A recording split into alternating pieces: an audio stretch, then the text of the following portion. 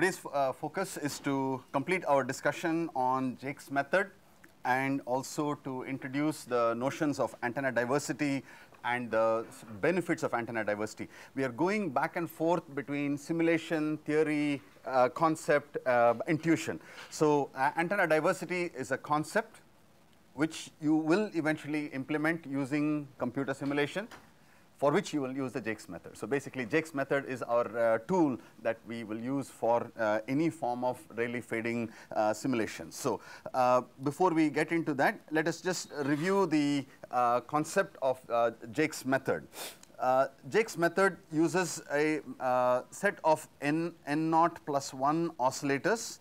The relationship between the between n0 and n is given. N is a even number but not a multiple of 4.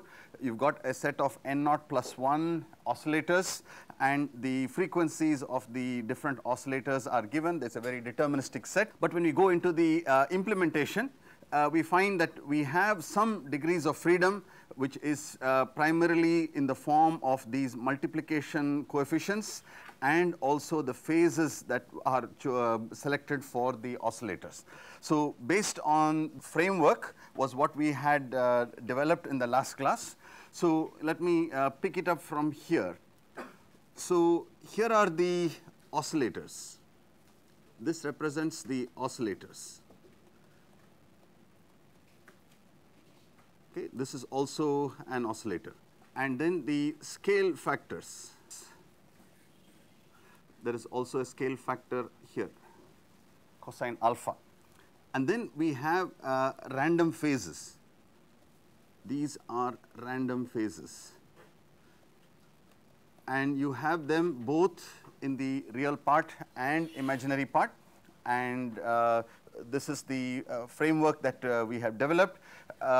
What we had verified in the last class was that ZR of t, if I took the time average, is 0 mean, and so is the imaginary part, which is obtained by these two. So, these are the, and we also had reached the point of, so ZR of t, just it's helpful for you to write it one more time. ZR of t is 1 by scale 2.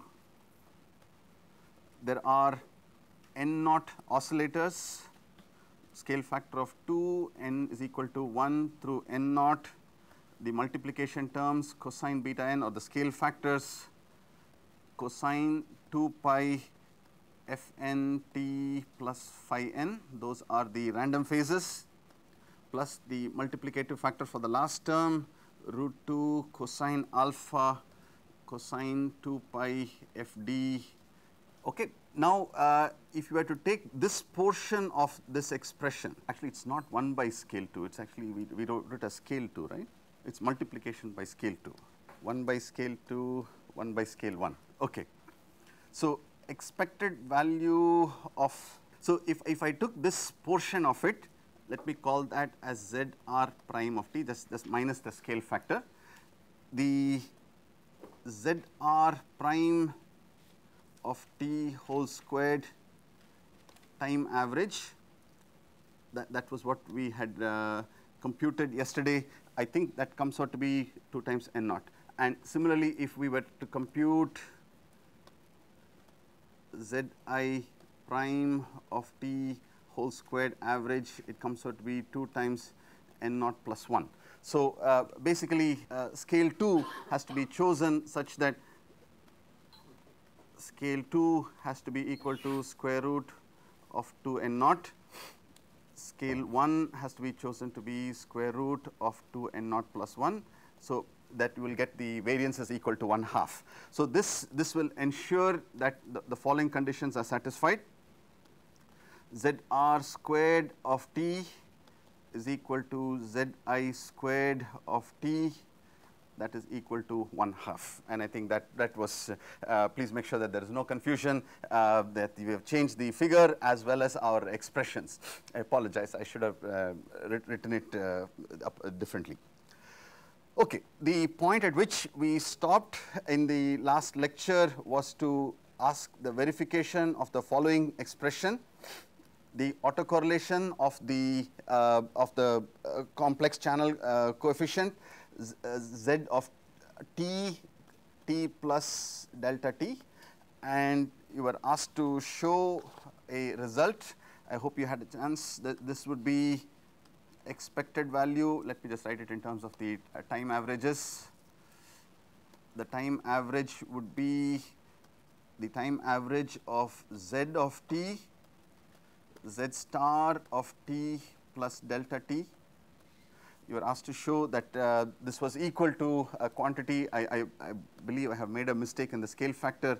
It should have been 2 times summation n is equal to 1 through n naught cosine 2 pi f n delta t plus cosine 2 pi f d delta t. I think I had 4 and 2. I had an overall multiplication factor of 2. That was not correct. This should be the correct value. Can I assume that everybody is comfortable deriving this, or will need to give at least a few hints to get to this point? Everyone's comfortable deriving this result? Okay. Yeah? A few hints. Okay. Again, if it's not needed, I don't want to take time, but if it is needed, I don't mind at all. So basically, what you would have to do is to do the time average of the following: ZR of t plus j times Zi of t, this multiplied by ZR of t plus delta t minus j of Zi of t plus delta t. Okay, this is what you would close bracket time average.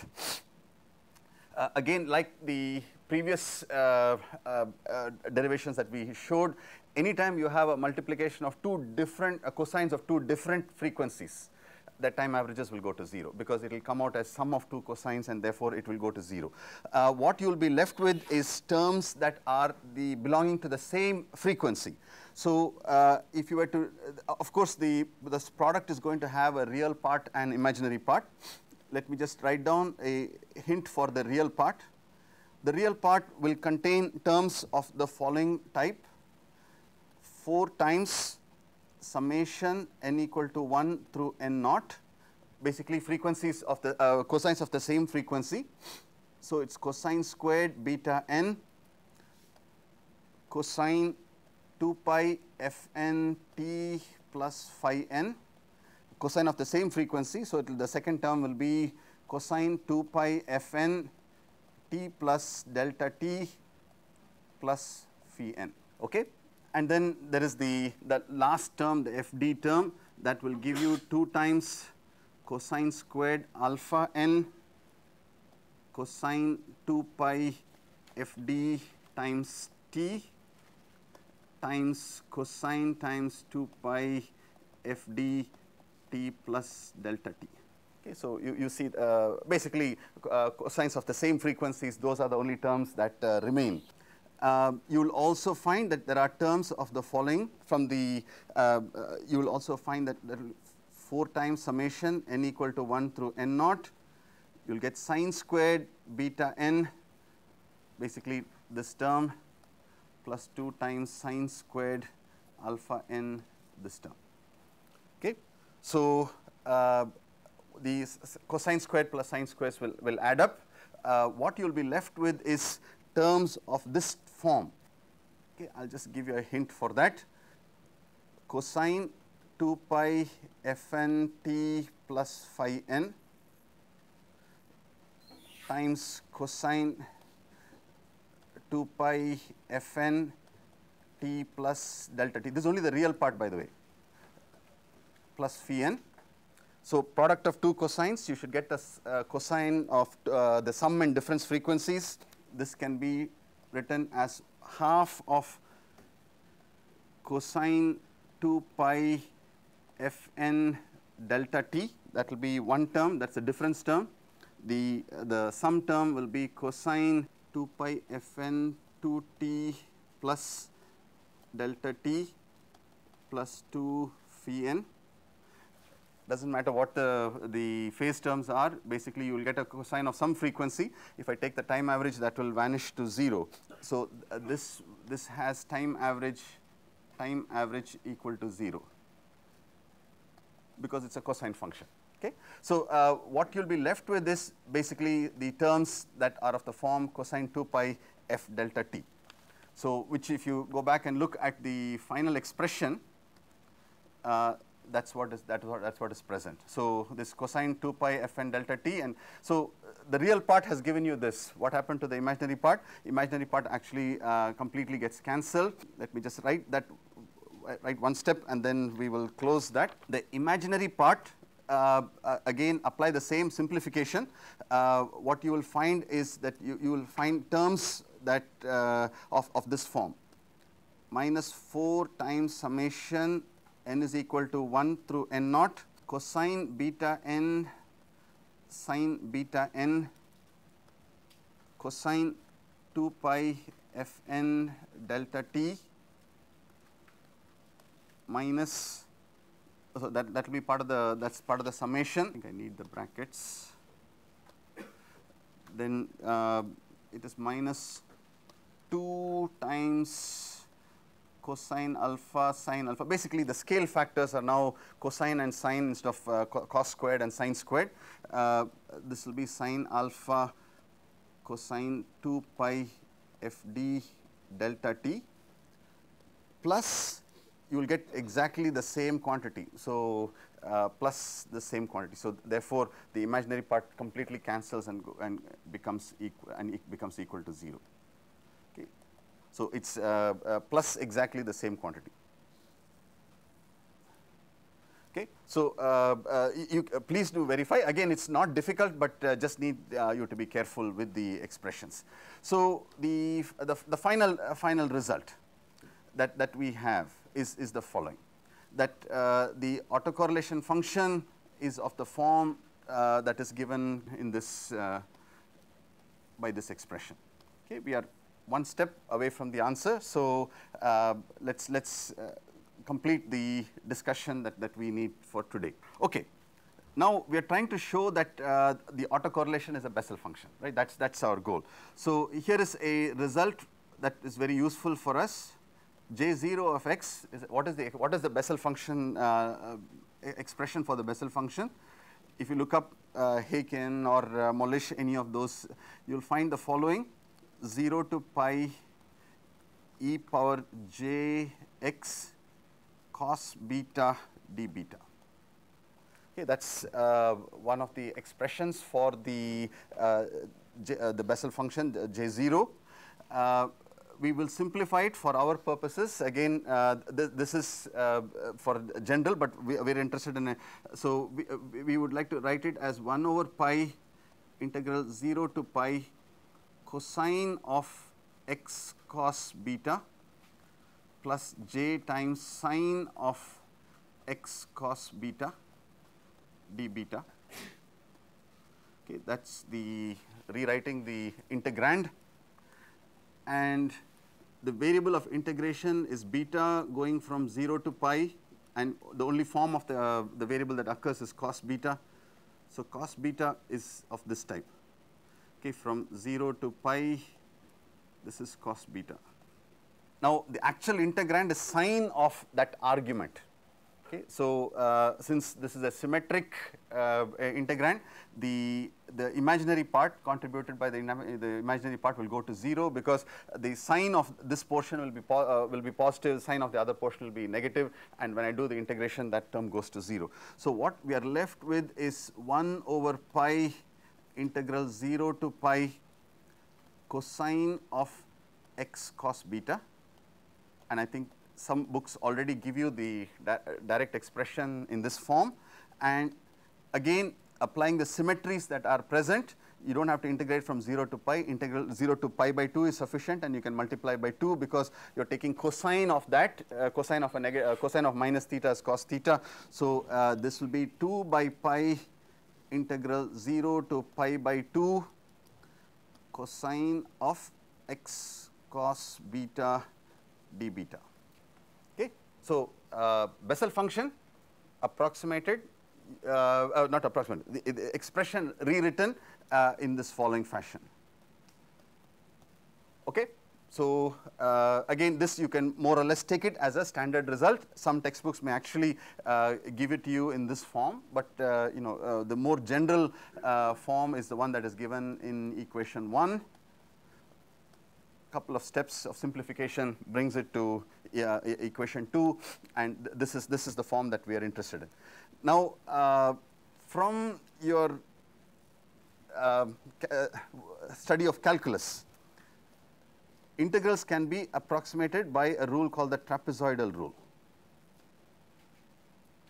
Okay, and let me refresh your memory in case you're some of you probably are very familiar with it. Integral a to b f of x dx. This is a very general rule of real integrals. This can be approximated by b minus a by 2n. Supposing I have n points in my so basically if it's a function that I'm trying to integrate between a and b, I'm going to divide it into different values, and I'm going to have n plus 1 points total, okay, including a and b, the n points. So, n plus 1 total number of points. In that case, the trapezoidal rule says that the integral can be approximated as b minus a divided by 2n. Think of that as a scale factor into f of I'll just explain in a minute, x naught, x1 all the way to f of xn. There are a total of n plus 1 points, where xk is equal to a plus b minus a divided by n into k. So, it is a linear interpolation of the range between a and b, and you are sampling your function at each of those values. The trapezoidal rule often that you would probably be familiar with is the first and last terms have got slightly different weighting than the middle terms. The middle terms all have a scale factor of 2. So, basically it will be all the way up to 2 times f of xn minus 1, and then f of x naught and f of xn have got a scale factor of 1. But basically it is a, and this 2 basically offsets the scale factor of 2 that is happening there. So, the b minus a by n is the area of your those trapezoids. Okay. So, basically the trapezoidal rule says you have to add the areas of those trapezoids. You may give slightly different weightages for the first and last trapezoids. Again, depends on how you interpret the trapezoidal rule and how many sampling points that you get. Okay. So, but basically this is a form of the trapezoidal rule. So, the observation is the following, that you have to evaluate the function evaluated at n plus 1 points. Evaluated at n plus 1 points, and you get to decide. If you want to have a more a tighter approximation, you would take larger number of values. Okay, n plus 1 points, they are denoted as x naught, x1 and xn. X naught is equal to a, the starting point of the integral, xn is the ending point of the integral, and basically it's linearly interpolated in that range. Okay. And we also note that you have a 2x weighting factor for the following points, which is x1 all the way to f of xn minus 1. Okay. So, except the first and last, you get slightly higher weightage for a factor of 2, but the important point is that you preserve the area of the trapezoids and do the integration. Okay. So, now comes the important part, and then you appreciate the insight and the practical engineering mind of Jacques.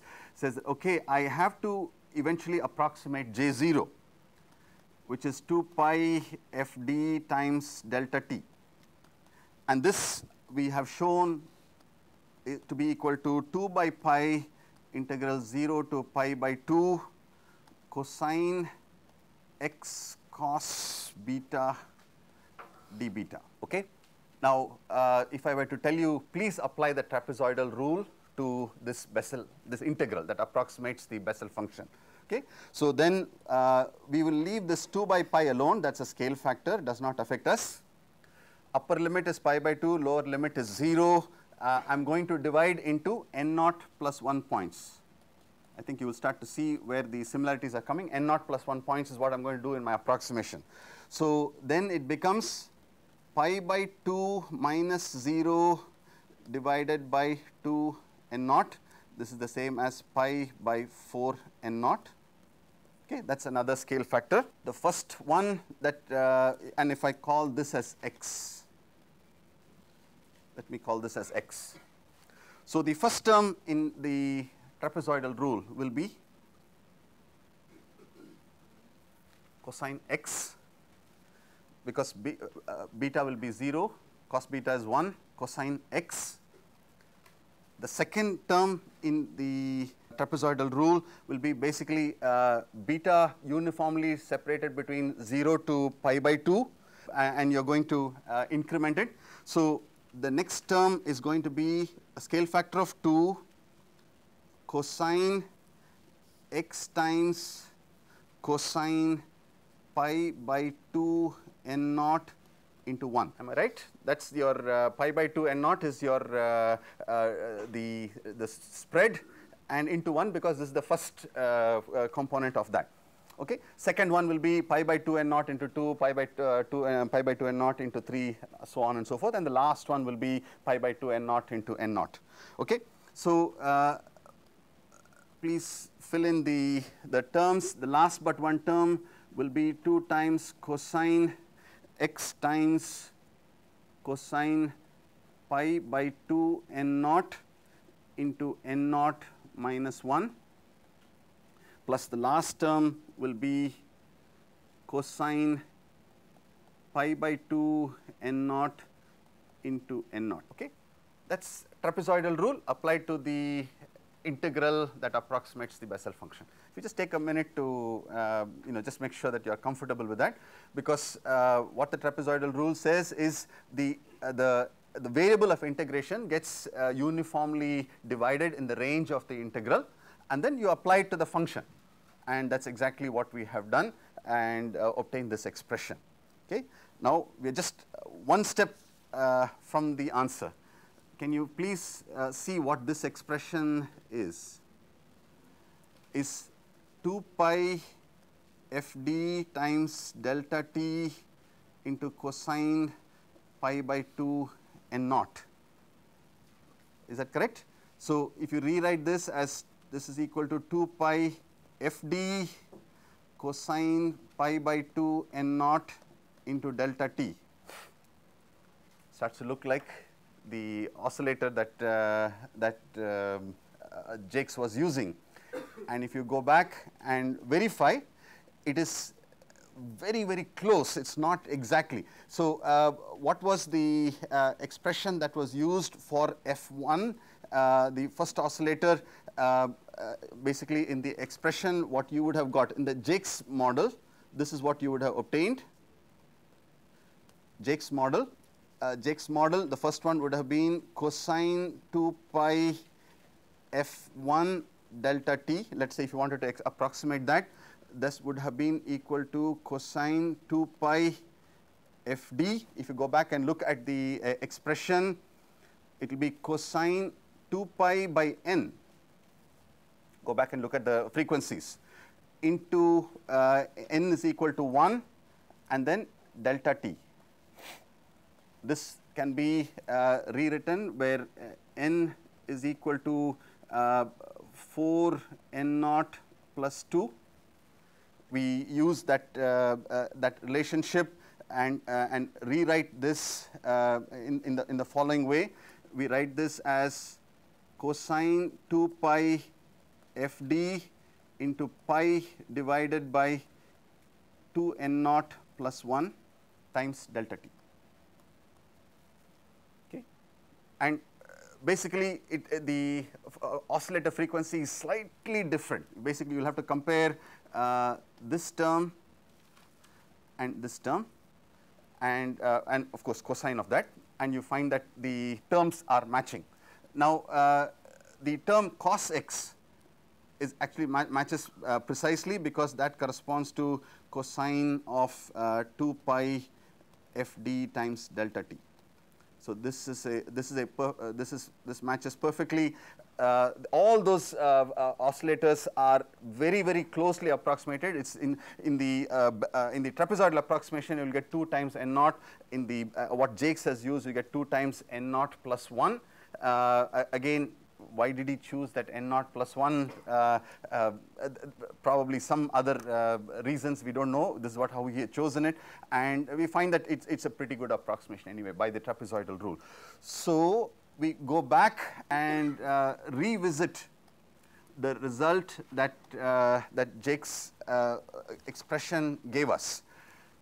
Summation or a time average of z of t, z star of t plus delta t, which comes out to be 2 times, which we have verified to be equal to n naught equal to n naught cosine 2 pi f d f n times delta t plus cosine 2 pi f d delta t, where f n is given by 2 pi divided by n into n.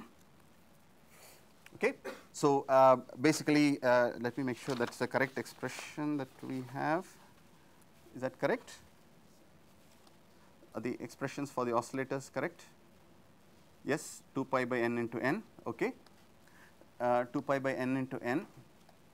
So, and this we can say is a approximation, a fairly good approximation, and the approximation gets better as n naught or n becomes large, and this is approximately some constant into j naught times 2 pi f d times, this is, wait, I have written something wrong here.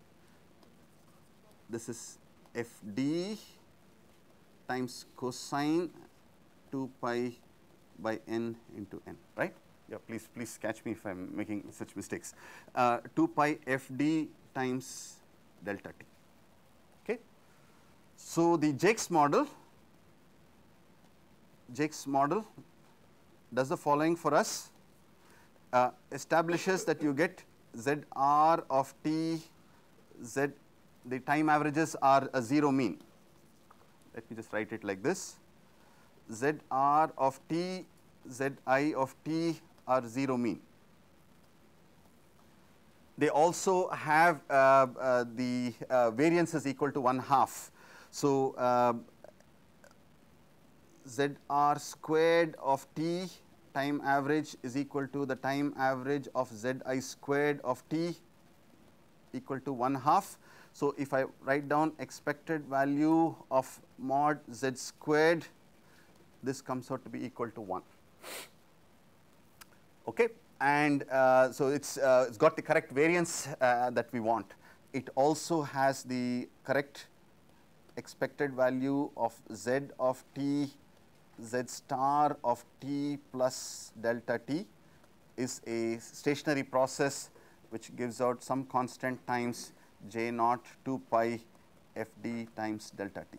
So it satisfies the important things of 0 mean, the proper variance, and the appropriate time correlation that we need. So how do we use the Jakes model? Jakes model asks for 3 inputs. The first one it asks you is how many oscillators you have to specify.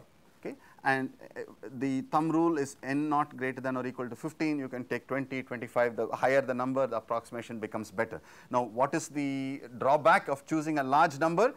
Remember, these oscillators have to keep running. So, in order to get the next sampling and the next value of z r of t or z I of t, you must get those cosine components. So, basically you will have to keep incrementing those oscillators, but it's just a simple operation when you are doing it on a computer. Okay. You have to first specify n naught. Second, you will have to specify what is your maximum Doppler frequency, and then you will have to specify the duration of the waveform. that you need, duration of the waveform. Okay? And basically, this is what we need to in the, so you specify inputs to Jake's model. Inputs would be the maximum Doppler, the number of oscillators N naught, and the length of the fading waveform. Let's call that as N length of the fading waveform. Now, we also have to make another choice, the random phases of these oscillators, phi 1 to phi N naught. These are chosen to be random, uniformly distributed random variables, chosen randomly in the range minus pi to pi. So, basically some random phases are sufficient. Then we start running the Jake's model and generating the samples.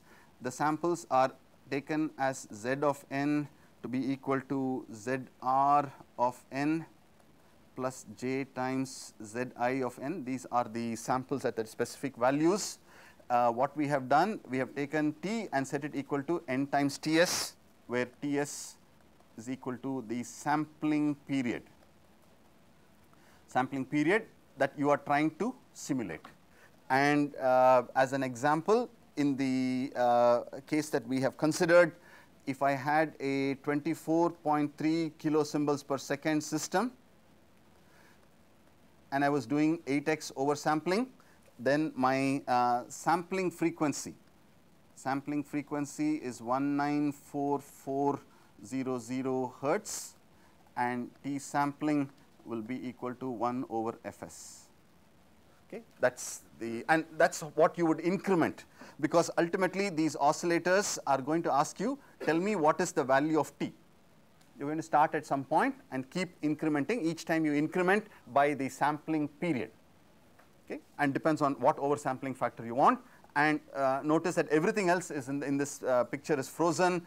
Alpha is fixed, all the betas are fixed, the phases you have chosen, each time you just supply the value of T, it will give you all the cosine values, you multiply and add with the appropriate scaling, and then that becomes your fading coefficient. Okay.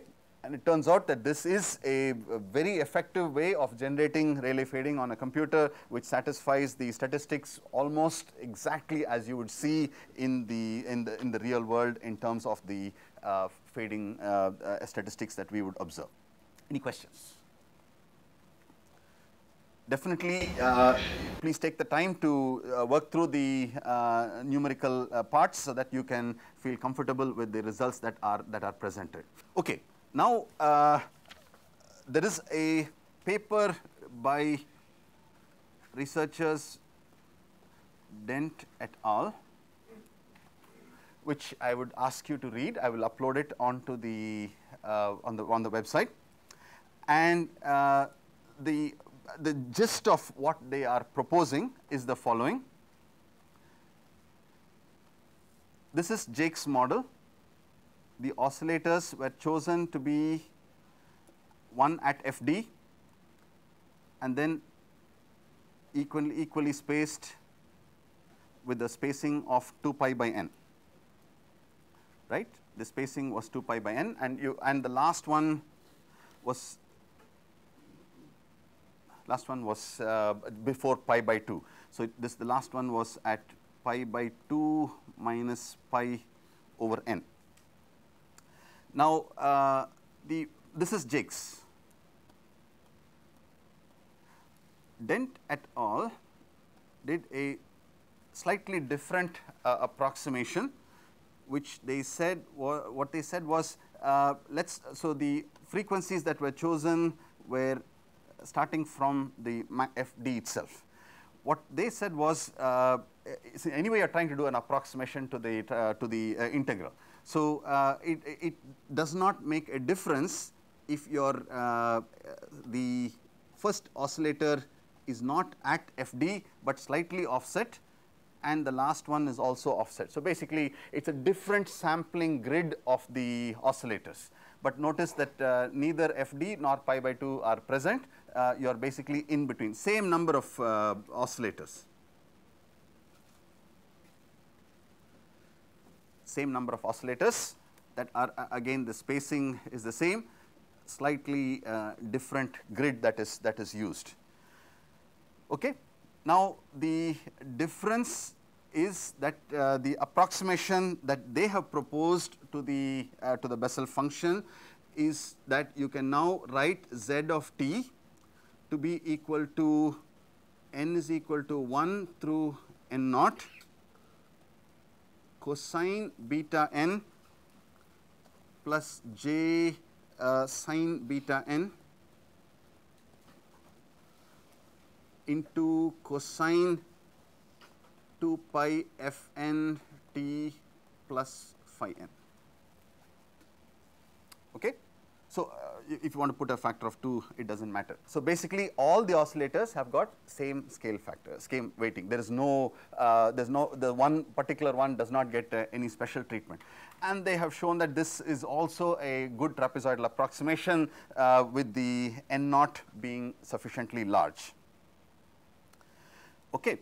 So the key point of the method is, one is the claim is that this is this works better than the original Jake's model. We are not as much interested, maybe that is a useful result for us, but a more important result for those of you who are already have worked in wireless communication, you will appreciate this. Let me call this as a n of t, the part which is in the green bracket. Okay, so this is nothing but I'm going to for the moment I'm just going to ignore the 2. Summation n equal to 1 through n naught a n of t. Okay. This is how you would write z of t. Now, why is this important and what are the benefits? Basically, this paper by Dent et al., why do we even want to read it? If it's just another approximation, why not just accept it? Okay, we'll just take this. But there is a very important offshoot of this result. The result is as follows. This can be written as 1, 1, 1 in vector form times a naught. A1 of t, A1 of t all the way to an of t. Now, you may still be wondering there's nothing new that we have gained in this whole process. Just wait for a result that needs to be embedded here. There is a series of matrices that we encounter in the context of CDMA, but it's very useful in this context as well, called the Walsh-Hadamard matrices. Walsh-Hadamard matrices. It's a family of matrices which is derived from a basic matrix. At the lowest level, the matrix is just a 1 by 1. Then it becomes a 2 by 2. It becomes 1, 1, 1, minus 1.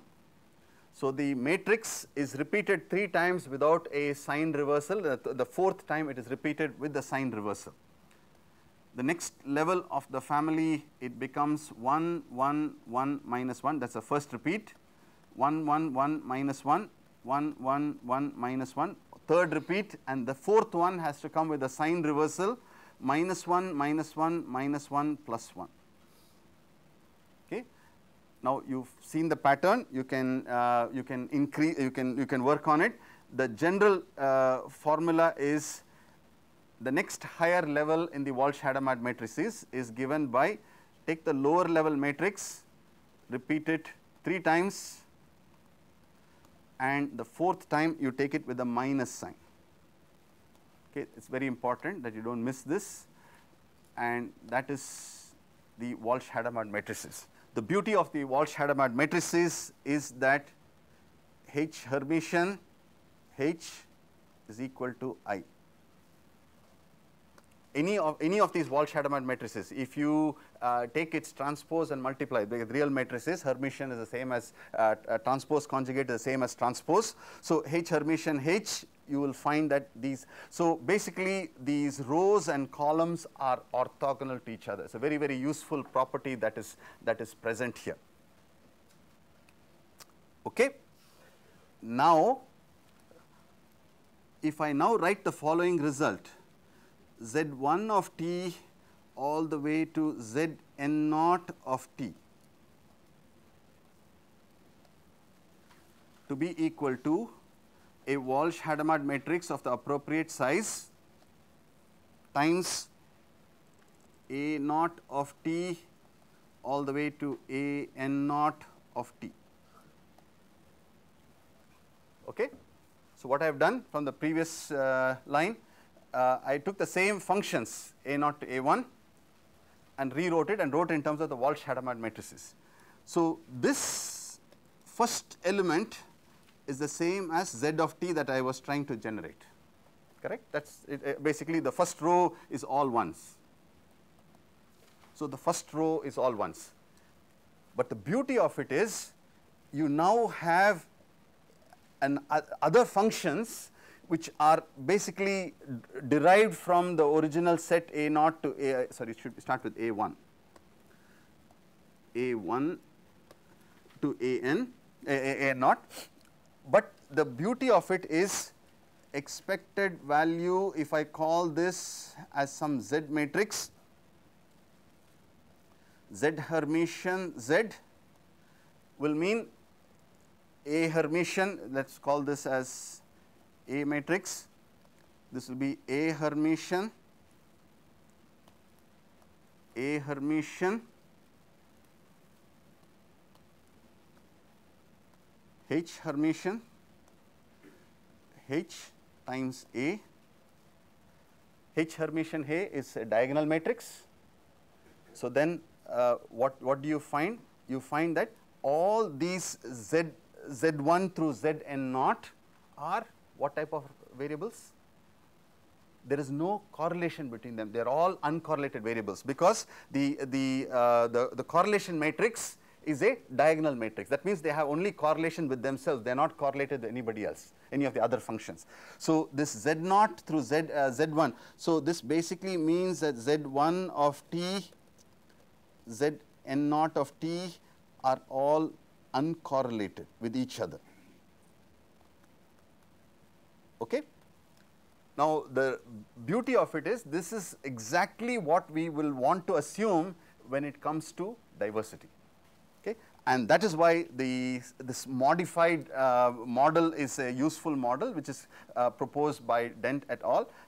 And since you are all PG students, I would like you to get the feel for, this is how research progresses. Somebody proposes something, he has some basic structure, somebody else thinks up, what, I cannot extend it using Walsh-Hadamard matrices because there is this one has got a different scale factor.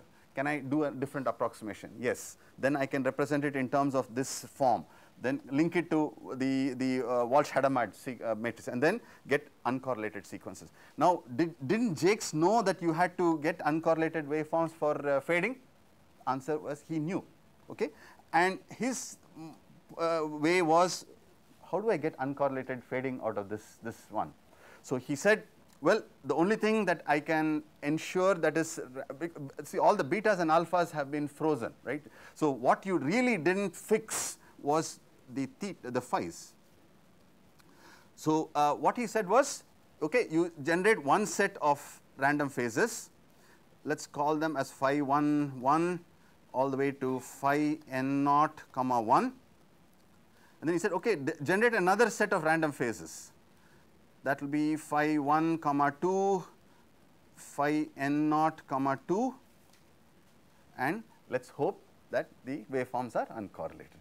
But he really had no way of telling you, okay, I can guarantee you that things are uncorrelated, because they actually tried this and found that in some cases it worked very well, uncorrelated waveform. In some cases it's not working very well.